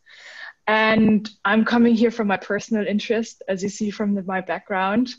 I'm looking at plant breeding. So German winter wheat breeding has caught my interest for about the last, I want to say 5 years, if not 7. And thanks to many different practitioners and colleagues in other scientific disciplines like plant breeding, phytopathology, population genetics, I've gained a real plethora of knowledge to bring back to my disciplinary home, so to say, which is agricultural economics. And I'm currently back-crossing that with what I've learned from my colleagues in sociology and the governance, and of course, as we are here, SES research. And so next, please. So if we start from an agricultural economics perspective and we go a little bit back in time, right? We've all had this historic nudge a little bit. About 100, like for the last 100 years, and I'm talking 90-20 here, right? Like, so shortly after World War I, right on the brink of World War II, so hunger was a real issue. So when we're talking about like food security was at the time, not the term of food security, how we have it currently in Europe, where we are more obese than we are actually in need of food. So it was a real issue, and breeding, seed breeding and agriculture, everything went towards, we need to raise yields. There was immense efforts in raising yields in crop production. So governments invested a lot into agricultural research. Individual breeders became actually over the years, prospering firms producing new varieties. And meanwhile, we had the problem though, that we encountered environmental problems. And that's what we, so to say, term under the so-called intensification of agriculture. And the problem that we have here is that it brought with it the overuse of chemical fertilizers, overuse of crop protection agents, soil compaction through heavy machinery, and other yield enhancing inputs. So while intensification is on the one hand very good because we're not extensifying and converting land that would be there for biodiversity purposes into more agricultural land, it still has there's still a lot of environmental problems. And up until today, we are in the point where plant breeding kind of like still holds this promise of maybe we can lessen this trade-off a little bit between food security and these environmental problems we have. So there is a social dilemma involved. Next, please. And just as a quick reminder from an economics perspective, right, social dilemmata arise when individuals are tempted to take an action, but the collective will be better off if all or most individuals actually take another action. And here is where the commons research comes in and can contribute a great deal to how we solve our problems potentially in the future, because the underlying questions that I had here is, so what is it that a fallible learner, which is the conception of an individual that we're actually looking at if we're going through coming from an SES perspective, can bring to this whole, right? In the classical model we're looking at is a rational optimizer, and now we have from commons research or SES research, we have encountered this fallible individuals that can learn and adapt over time. And how does this change the whole thing? So next. If we have a fallible farmer with learning capacity, what does this actually mean? Well, let's go to reality a little bit. On the one hand, I would say it means not just to outsmart our strength through technology, especially when we're talking about the development of robotics and new IT systems and stuff like that. But it also means, right, like if we go, for example, to a farmer who is, it also means accounting for our human weaknesses, actually. And if we go to the example of trying to pick a variety as a farmer for wheat planting, then we have this. Imagine you have an ample set of different varieties, like 30 different things you can choose from, and one of them is, so to say, you want to have on your farm then in the end and plant. And how would you do it? Well, usually farmers go about saying, well, I pick what fits best, right? To their farm. And then plant scientists go and are like, well, what does that actually mean, right? And they pretty much say you should pick what fits best to your ecological niche, right? So your biotic and abiotic factors, so your climate and the different diseases you have on your farm want to be respected. And then the other thing that the farmer also needs to take into account a lot of times is like, what kind of other qualities do they want in what they can produce, right? Like baking qualities is very important for wheat farming. And in Germany, we have a case where farmers actually get help in this decision, right? Like the German Plant Variety Office supplies, together with the state trials in each state of Germany, different results each year that tells you which variety has which performances on what characteristics. Problem here is, though, these are not just like 2 or 3 characteristics and you can be like, oh, I'm just gonna pick this, right? Like, but you have 23 different variables you're looking at pretty much, and then you go in and you need to weigh, okay, is yellow rust important for me? Is brown rust important for me? Do I want to have a certain baking quality? Now, how do I pick the variety that so to say matches my ecological niche where I'm in, right? Like, where do I have that brown rust resistance that I want, that yellow rust resistance that I want, and oh God, where is the baking quality for this? So as a normal human, you would probably like, I was starting this research and I was completely lost. So I guess any one of you who would just like randomly walk into this would probably feel exactly the same way. But farmers are really good at this, to be honest. They have loads of experience. They are pretty good at picking their varieties, especially if you look at the average yields over the last 100 years. And please, next slide. Yet the question remains, why do we still have, like, what's up with these environmental problems that we had there, right? So there are different ways of answering this, right? Like, why is there still too much spraying out there? So there are different possible answers how we could go and deal with this. One could be that we say, well, maybe there are just not enough resistant varieties out there, right? That like have the right fit, right? Or another possibility to answer this might be that the combination of different varieties and attributes is actually not good enough, right? Like you need, as I just said, right? Like you want to have brown rust and yellow rust resistances and all of the other categories at the same time. So what do you do if you don't get that?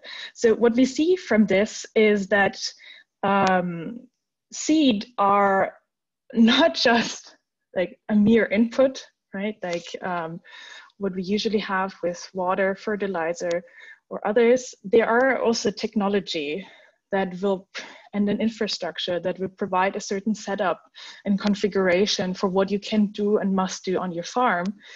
And also they are a resource. And next, please. What that means also is that the last aspect actually necessitates us to not only look at the farm, but to look at the whole system leading to the farm, right? It's the multiplication and the breeding that will also bring about what a farmer can actually choose from in the end, what kind of varieties to be there, and what is the actual agricultural system the farmer can set up. So if these activities, so to say, preceding the farm do not deliver the desirable choices for all, so to say, then we have a problem in how we conduct our joint production in the whole system. Meaning that not only the right seeds are being created by plant breeders, but also that it's important to look at what's being multiplied. And it involves actually multiple social dilemmata, this whole system that we can see here, right? On level of the breeders, on level of the multipliers, and then the level of the farmers, what I just talked about. And each actor group has kind of their own agenda in terms of what their individual goals are in here. So the question is how we reach these societally desirable ways of going about this, and how do we solve these like multiple network interaction these multiple network action situations and solve these social dilemmas at the same time.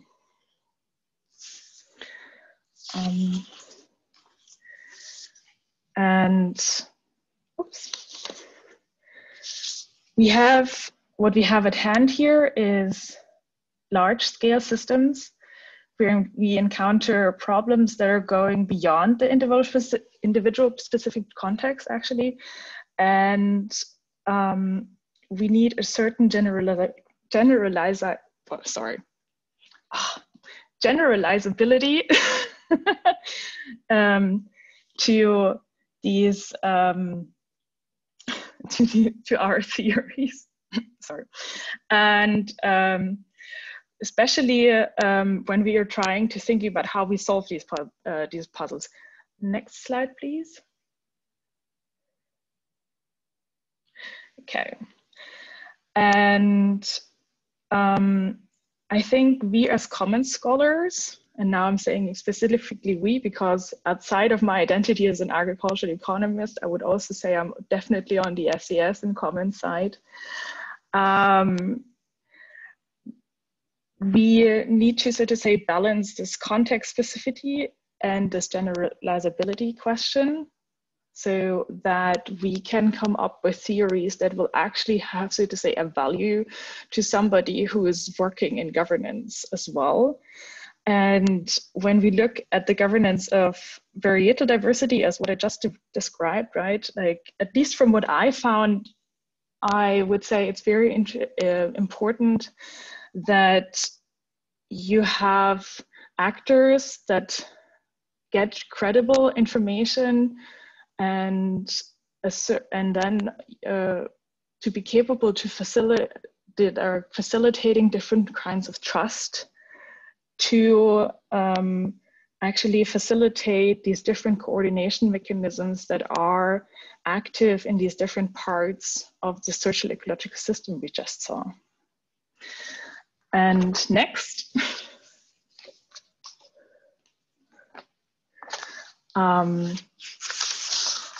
And as we encountered in the past already, like 30 years ago, right? Like we had this memorial lecture last week, or the memorial panels actually last week, right? Our professorial generation actually taught us that there is hope, right? Like not every social dilemma has to end in a tragedy. And well, I would say this is a call to us as PhD students and postdocs, because it means that we can go about this and show how to do it. Yeah. So next.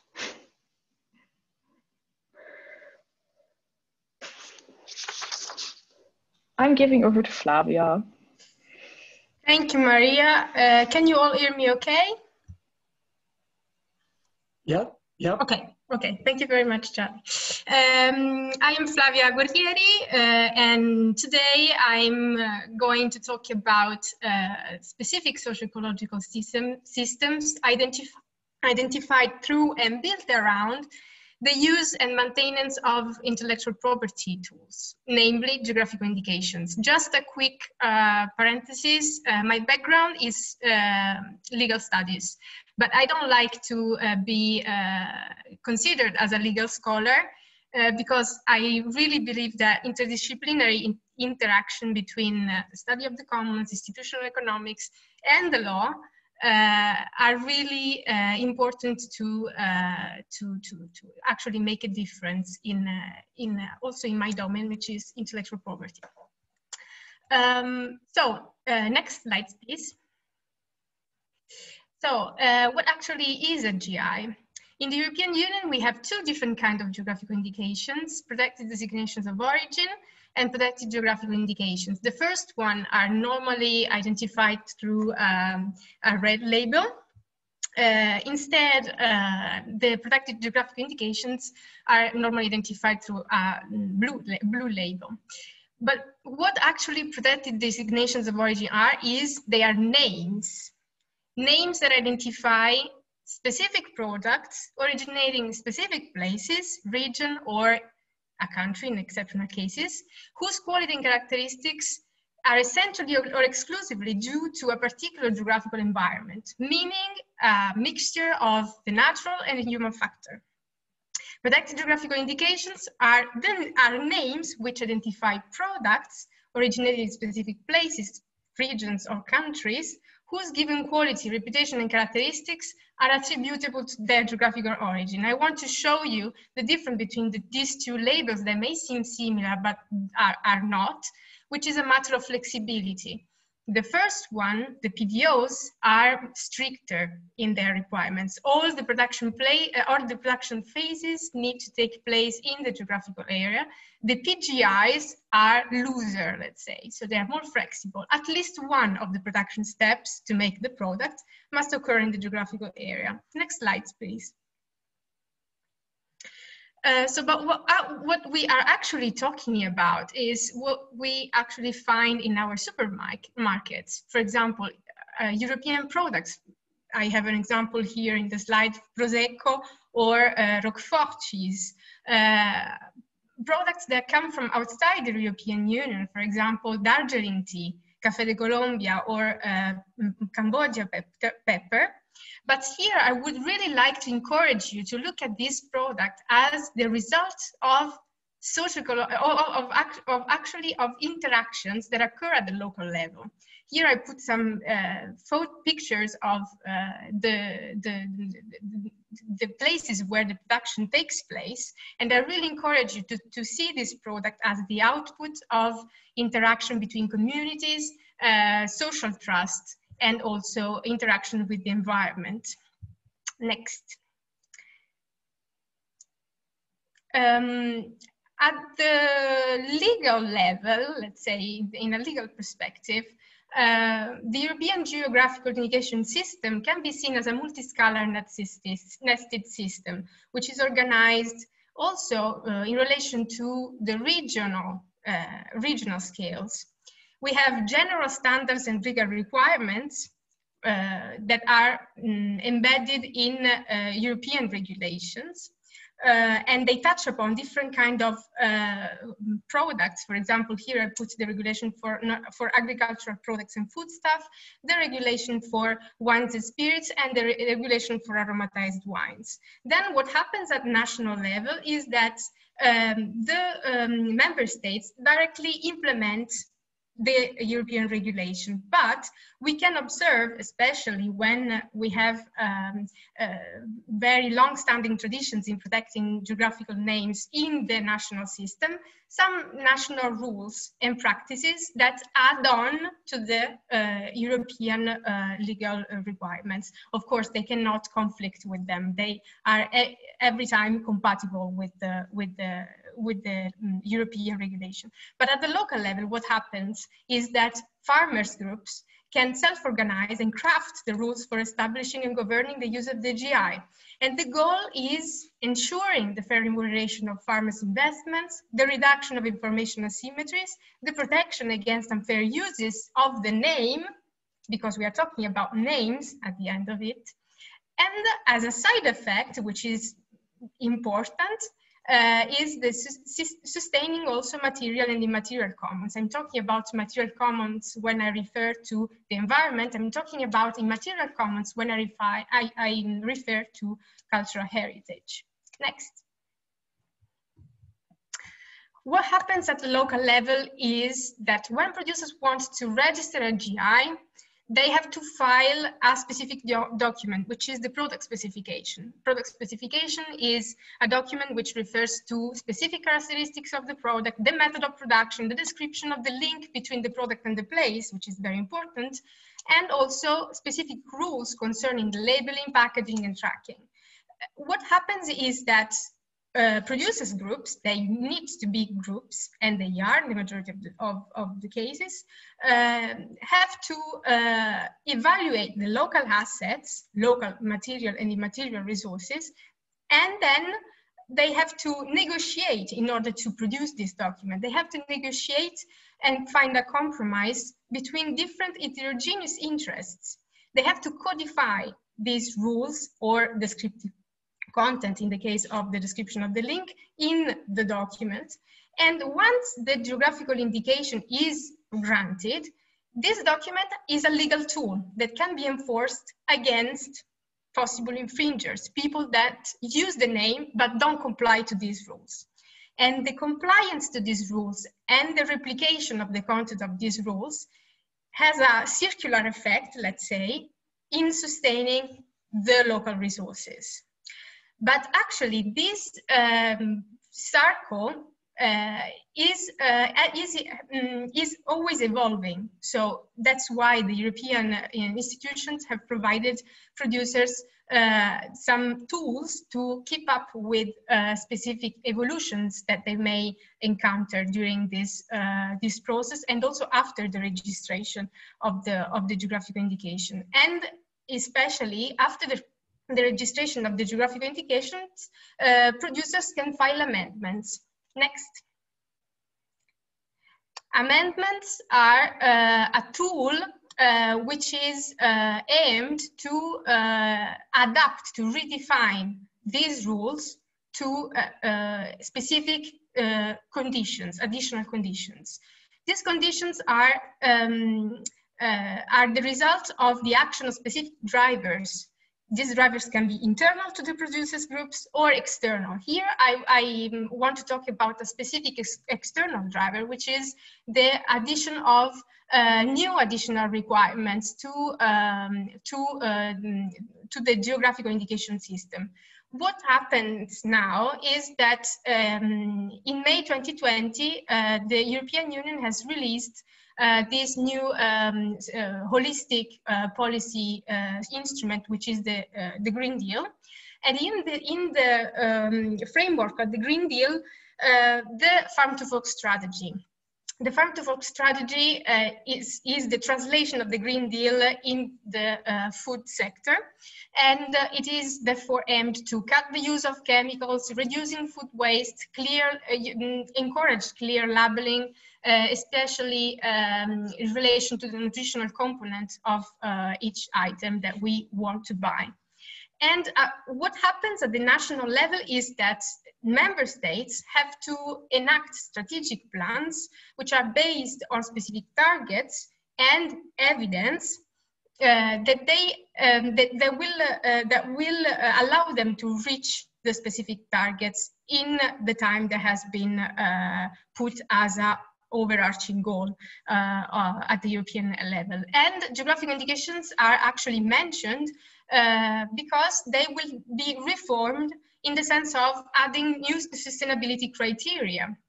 They will be reformed in the sense that new sustainability criteria will be added to the actual regulation. So what happens at the local level? What would be the impact of this reform? Next.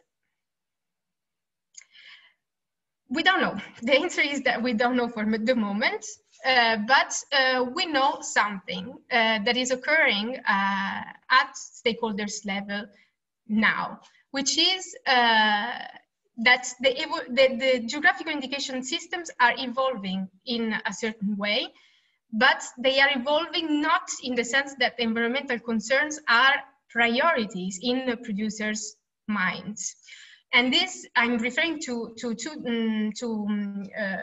some studies that have been carried out by Quinones Ruiz and Parescotti in this in the past years. They actually made an assessment of that covers the period of the amendments that have been filed till December 2018. The classes of products that have been covered are fruits and vegetables. And with observing this evolution of the amendments, they saw that few amendments modified the rules for including environmental friendly practices, but they were very loose. The rules that have been introduced are not strict, and the majority of the amendments are driven from other factors. For example, changes in markets and consumers' demand, introduction of new technologies, and so on. So the real question is, how will the new strategy impact on the robustness and resilience of already established GI settings, but also on the GIs that will be granted later on. Next. I want to conclude with this slide. We actually can only make some considerations now. And these considerations concerning the effect of the Farm to Fork strategy on GIs can impact anyway on amendments, because new amendments can be filed, and these amendments can be the result of specific inputs. Example, they can touch upon rules on packaging, they can touch upon rules on tracking, they can touch upon also nutritional components and labeling, because this is a tricky question concerning geographic indication products. And all these changes that will not be really spontaneous because they are somehow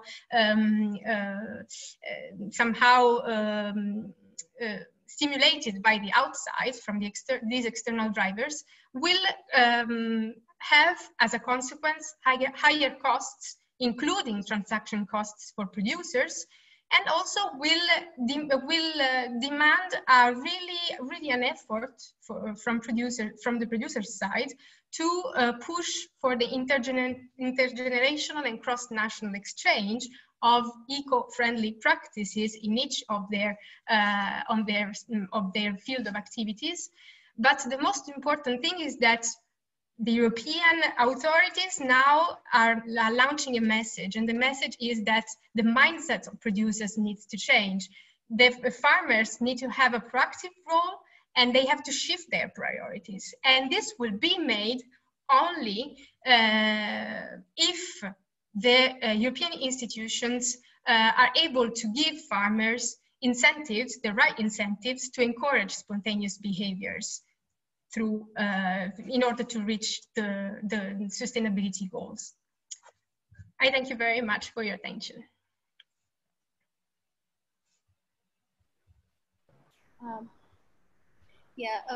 So I'm taking the floor now to provide the closing statement. Thanks everyone, thanks Maria, thanks Flavia. Today has been a very fascinating dive into the many perspectives, the diverse perspectives and approaches that all of us employ to study different kinds of social ecological systems around the global south and the global north, from the Great Lakes Wisconsin partnership to conflicts around mining systems in Kyrgyzstan, agricultural systems and geographical indicator systems in Europe. However, as diverse as these cases are and their contextual peculiarities are, there are several commonalities that draw all of us together. All of us are working around medium to large scale and interconnected social ecological systems with associated infrastructures and technologies influencing them. We are united by the presence of multiple social dilemmas across each case that demonstrate historical continuities, both in terms of the contextual realities of the contemporary social ecological landscape, but also, the way in which path dependencies influence, the context, but also extend far beyond them in many ways. Each of us describe a diversity of users along with their associated potential for conflict across gradients of power that exist between people and the state, between and across communities, leading to and influencing environmental injustices of various kinds. We also engage with deeply polycentric arrangements existing across multiple levels and scales that may also be adaptive or maladaptive in the way they operate across the systems.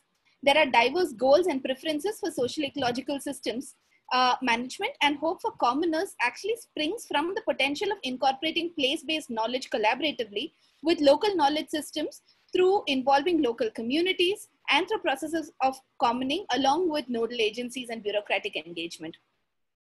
In closing, this really brings home an important message that Dane pointed out to us earlier, and I quote, "In a deeply polarized world such as ours, if we listen to and learn from each other to deeply understand the social, environmental, and institutional contexts of the system we are a part of, we can come together as a people with a diversity of preferences towards a goal of overall system health." Thank you.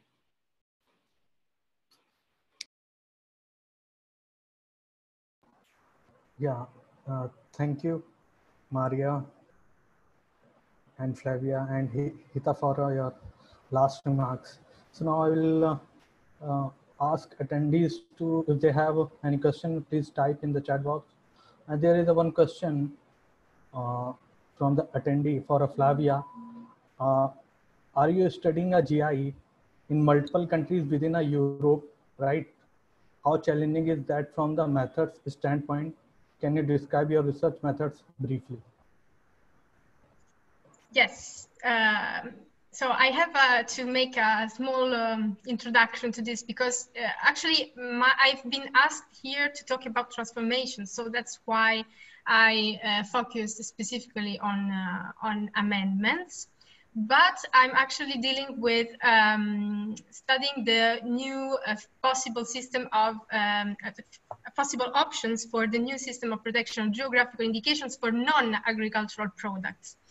So it is a little bit different, but the question can be answered anyway. I am studying in my own research the questions, these questions from a cross-national perspective. So I'm taking into account 3 countries, and the method actually is a really challenging part because I have to take into account to make a comparison at least similar classes of products, because we have to be able to draw a comparison cross-national, and more than 3. So I will have to deal with more than 3 communities. And the method in itself is qualitative, empirical, So I'm just making semi-structured interviews.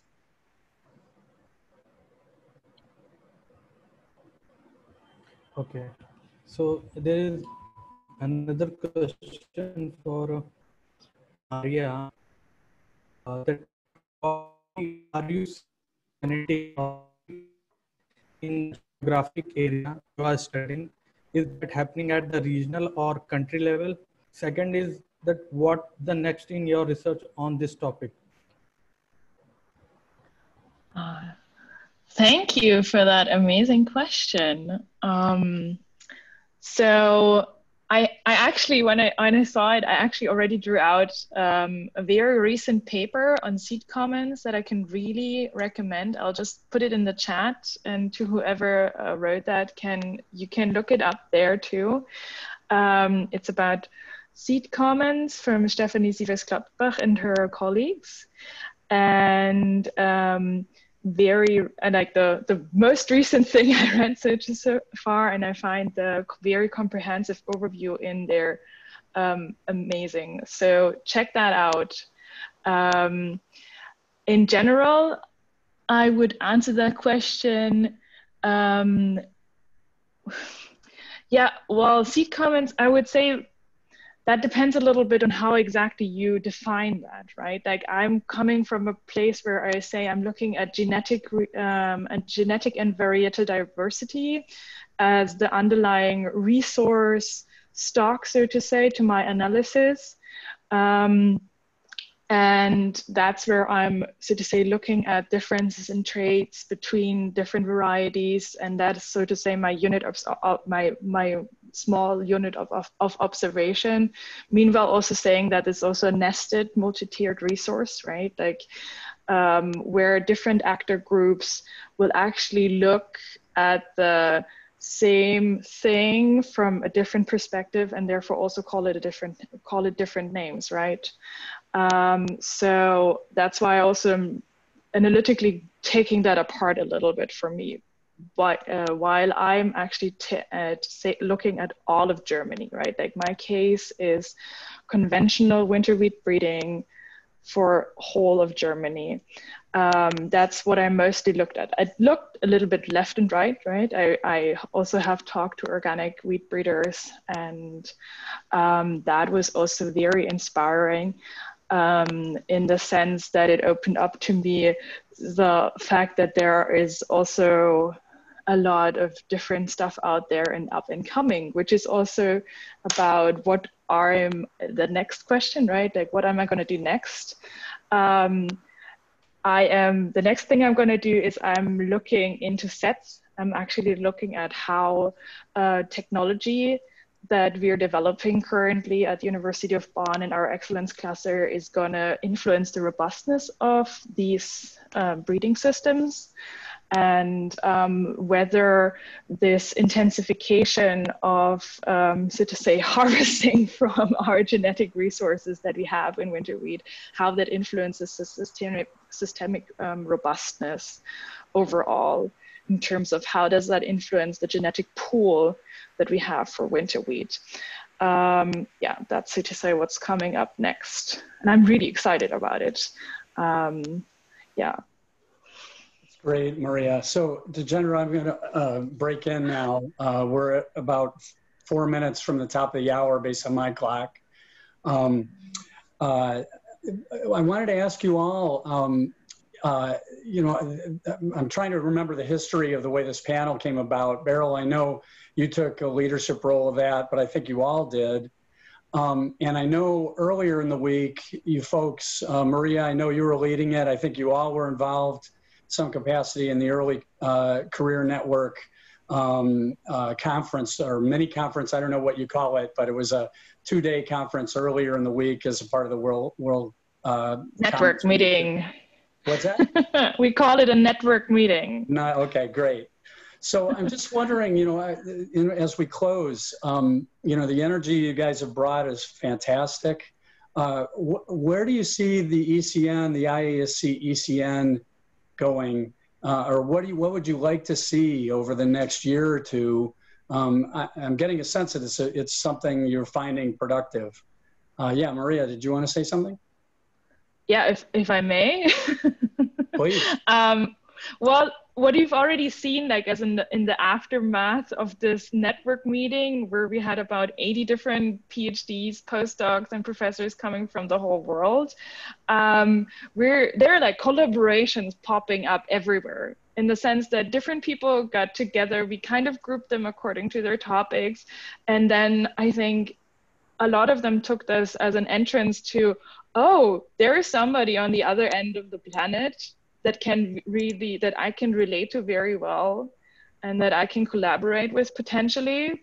So I'm hoping that a lot more of this is going to happen. I mean, I don't know if it's going to be like book clubs, discussion sessions, or whatever it is that you can do via Zoom too. I think this might be a potential for being very, very productive in the future in terms of what we can do and learn together. I'll also say. Yeah, go ahead, Beril. Well, you probably know the history of all of this better, Charlie, than me. When the council came up with the idea to have what you have back then called a student counselor. And at the beginning of this year, we had from no members to, I don't know, I lost the count. I think we are approaching 40 by now.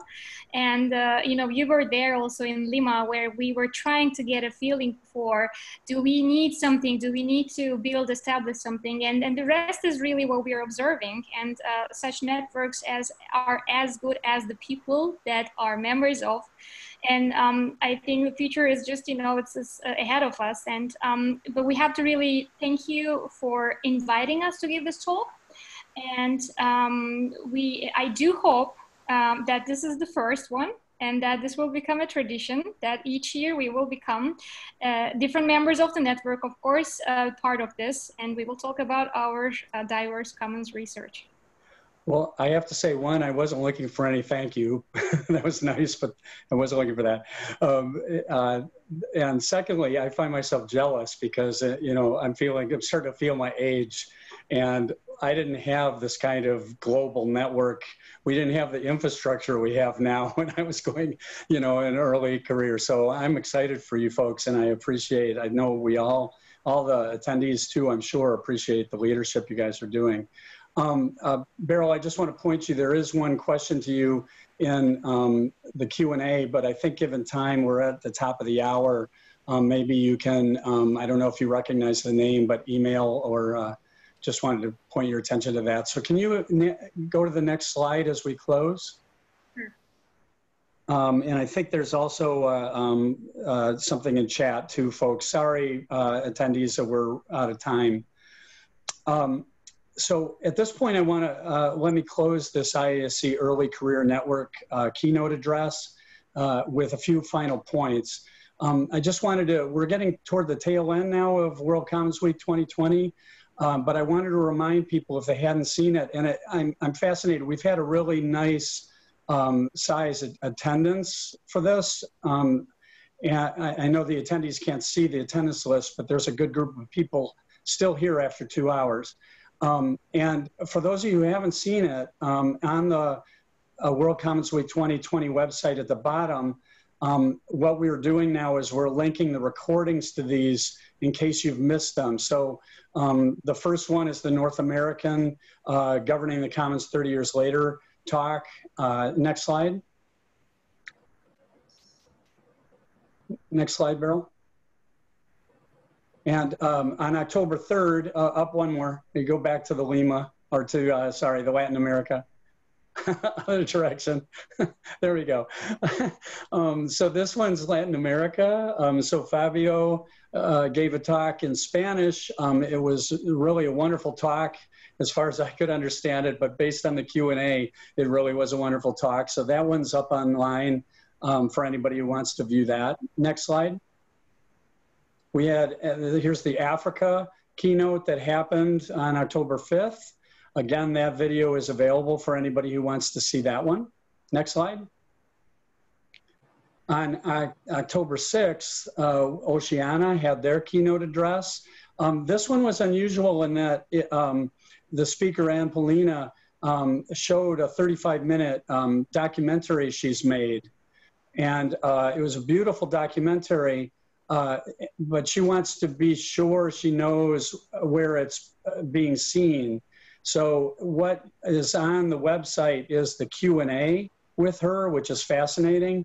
The video is available, but she's asking you to email her if you want to see the video. And it was a really fascinating film. So next slide. We had Europe yesterday. And again, the recording for Europe, Acham's talk is online at the same website. Next slide. And what's also happened yesterday, which isn't yet on the website, is the China keynote talk on COVID-19 from a commons perspective.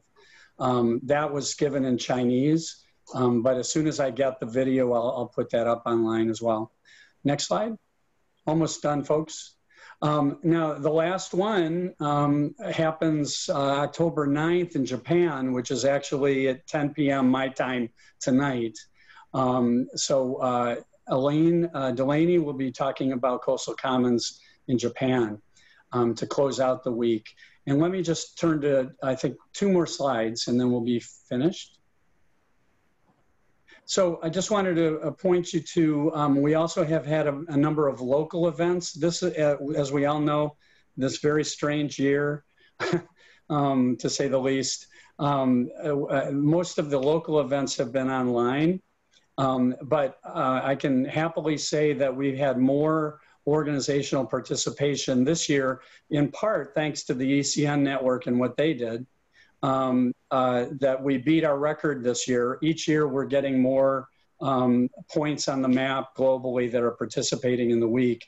And I just want to plant the seeds to the attendees it's not too early to start planning for next year, which leads me to my next slide. Next slide. So this slide, it's on the iasccommons.org website, but next October at this time will be the biennial ISC conference at Arizona State University. It's still an open question what'll happen, if it'll be in person or not. I think we all understand that at this point. But you can see the timeline on the left side of the screen of when abstracts are due. It'll happen one way or the other.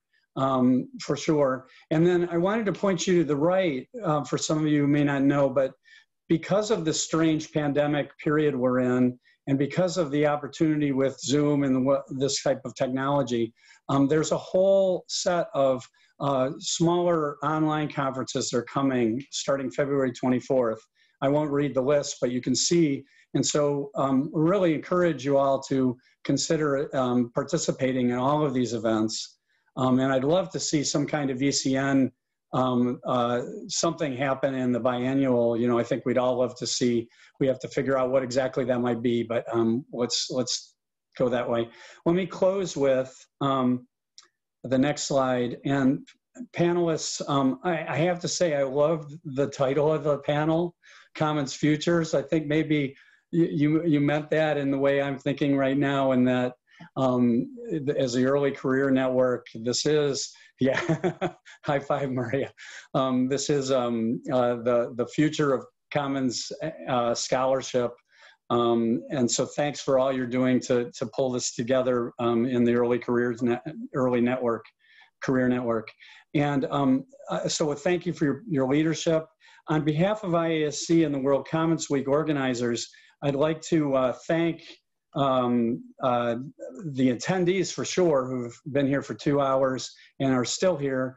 Really wonderful that you're here and listening and encouraging.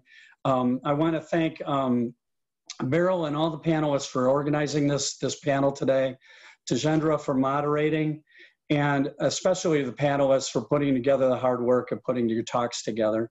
They were really great. I enjoyed them. I'm sure everybody else did too. So we have no way to clap, but any of the attendees, if you can find the little hand, raise your hand. Let's give high fives to the panelists and their appreciation. And yeah, some hands are coming. On behalf of the IASC World Commons Week organizing team, thank you for attending, everyone. Thank you for your time today. And if you like what you see, consider, if you're not, consider joining IASC as a member, because there's more good things to come. So with that, I'm going to close. Thanks again, panelists. Thanks, attendees. Have a great rest of your day, whatever time it is in your time zone. And I think we have a broad geographic footprint represented today. Okay, cheers. Thanks, everyone. Thanks again, panelists. Thank you. Thank you, Charlie. I'm going to try to find my screen. Thank you. To shut down the, turn off the recording, if I can find it. Thank you, Charlie, again. Thank you, everyone. Thank you guys are awesome. for everything. We'll see you again soon. Are we on our own?